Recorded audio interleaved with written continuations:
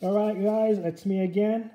I'm going to do example problems 11 and 12 just to show y'all that's pretty much the same thing as we did in problem number 1 and problem number 2. For 11, I'll show you I did my work already.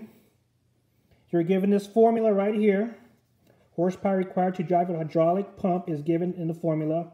HP PQ over 1750, where P is a pressure in PSI and Q is the flow rate of GPM. Okay. Question is, find the horsepower required to deliver 1500 GPM at 200 PSI. So I'm using this formula right there, where P is my pressure, Q is my flow rate, and I think gallons per minute. So like I said before, all you're doing is plugging and chugging. I'm going to find the horsepower, 2000 times it by 1500 divided by 1750. And that's what I did right here.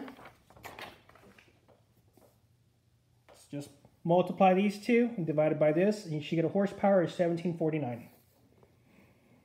Now question 12 is it says you're given 400 horsepower and 350 PSI.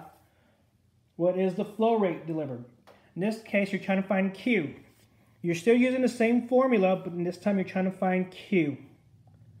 So, what I did first is just plug and chug. We'll plug all my stuff here, 400 for horsepower, 350 for my pressure. Trying to find the flow rate divided by 1715.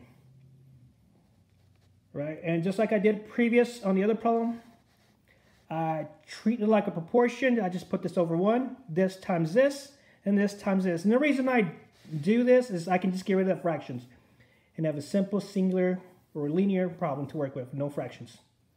Of course, this times this, and 1 times 350 times it by Q. And this is the setup right here.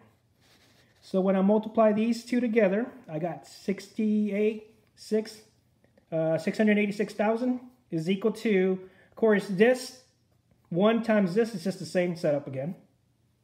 Now remember, I'm trying to find Q, so I'm going to isolate it.